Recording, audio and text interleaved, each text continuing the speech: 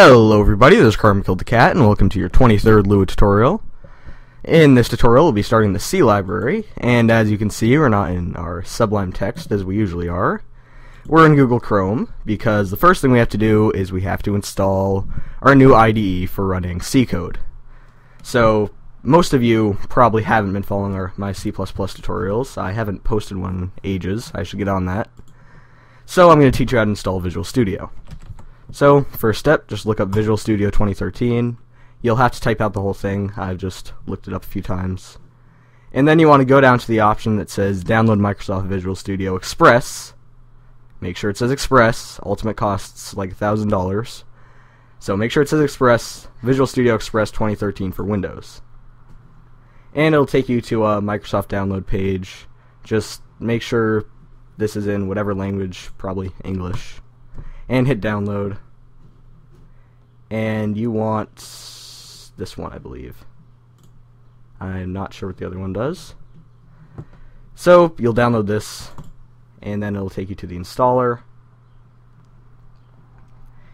And for me, this says repair or uninstall. For you, it'll say install. It's saying repair or uninstall because I already have Visual Studio. But just follow the installation instructions. I'm sure you can figure those out. And in the next part, we will be in Visual Studio. So once Visual Studio is done installing, just open it and you should be here. So for those of you who haven't used Visual Studio, we have the Start menu where we have New Project, Open Project. It's where you create projects. Then you have Recents where you can quickly get to the last 1, 2, 3, 4, 5, 6, 7 projects you've opened, instead of having to look through them in Open Project. And then Solution Explorer, we'll get to that when we actually open a project. And then this is just our toolbars, again, pretty useless until we open a project. And then everything in the middle down here is just Microsoft advertising. So we don't need that. So click New Project, it's the top option in case you can't see, because I have my recording software recording the whole screen, because we need it. And then you'll get this window open, and it should be on Visual C++ by default. I forget if it is. But if it's not, it'll look like this. And then you just click the arrow by Visual C++, and then click on Win32, click Win32 console application, and then there's the box for the project name. We'll just name this Lua C tutorial. You can name it whatever you want, and then you can pick the location for the project. You know what, I'll just look for a file so I can keep things organized. I'll put it right here. And then the solution name, just leave that as the same as the project name. Then you'll get this box, or window. I don't know why I said box. So you'll have a few bubbles and checkboxes to check. Keep this a console application for now. In future C++ tutorials, I'll get to other things. But in the bottom section, you want to click Empty Project, because otherwise you'll have a bunch of annoying pre-made code that is completely useless to us. Then just hit Finish. And after loading, you'll get a blank page, and then you want to right-click Source Files, which is the bottom option over here, and then hover over Add, hit New Item, and then you'll have two options here. You'll either have C++ file.cpp or header file.h. Click the top one, the CPP file, and you can just leave the name as source.cpp. We'll only be using one file for now.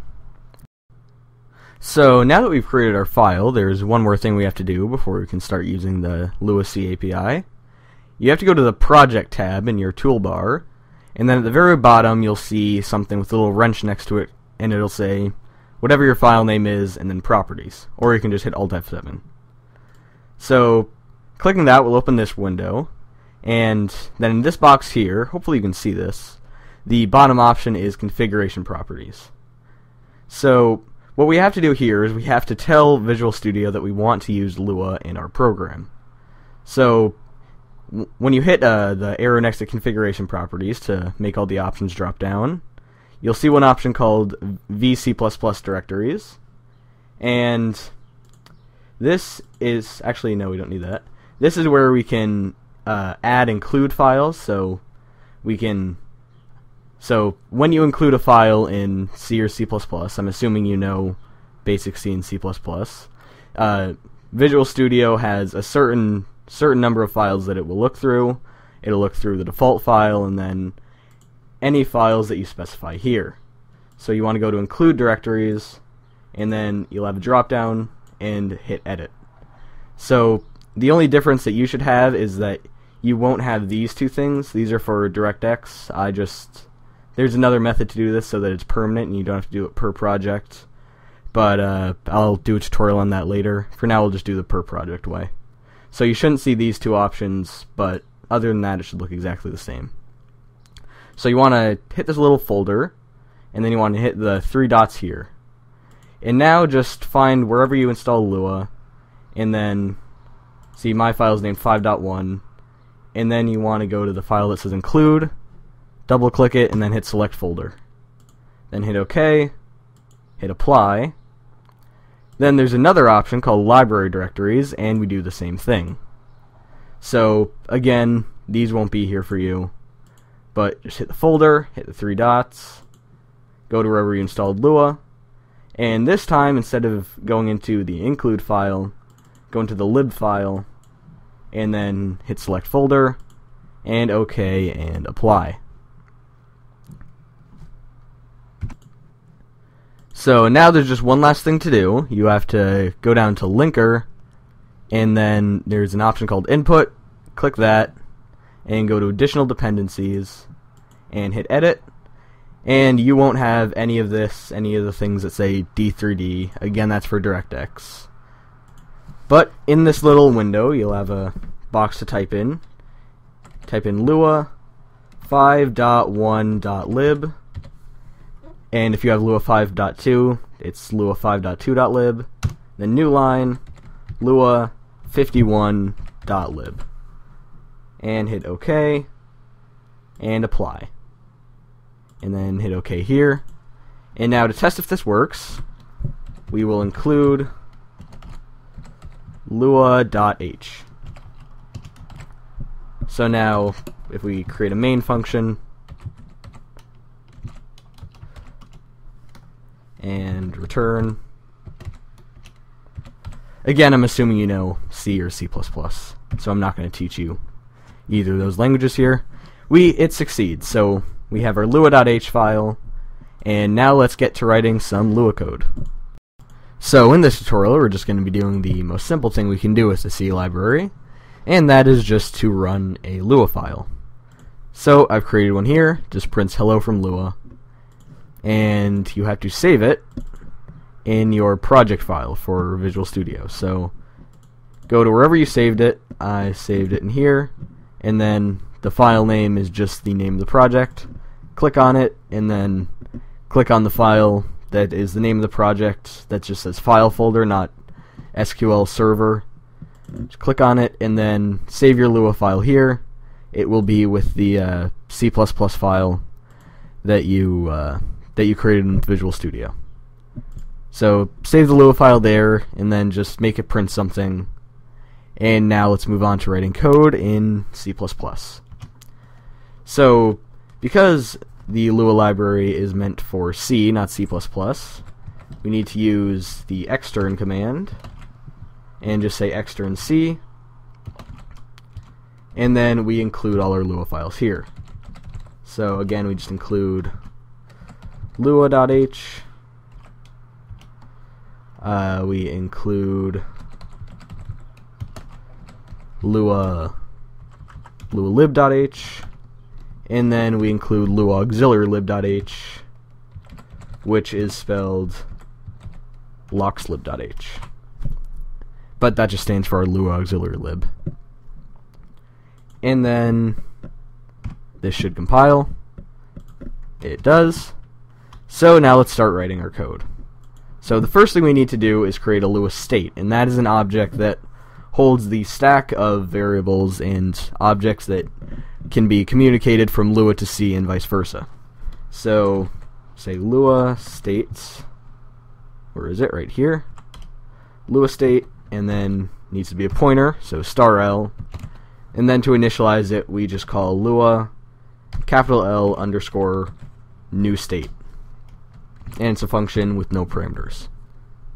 And the reason there's an L here is that it's being called from one of these libraries. So if it's the part before the underscore is Lua, then it's from lua.h, and if it's Lua capital L, then it's from one of these libraries. So just pay attention to that. And then the next thing we need to do, since this is it's an object and it's also a pointer, we need to get rid of it because this is C, not Lua, so we need to manually delete our memory, so we call Lua underscore close. And again, no parameters. So now, and we need to pass the Lua state in so it knows which Lua state is closing, because you can't have multiple.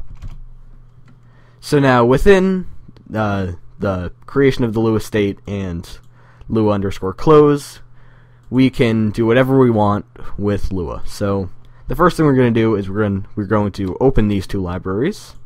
So we say Lua L underscore open libs, and we just pass an L.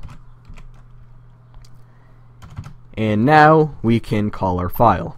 So we say Lua L underscore do file, and we just pass an L and a string that is the file name. So it is test.lua. Don't forget the .lua part. And then semicolon.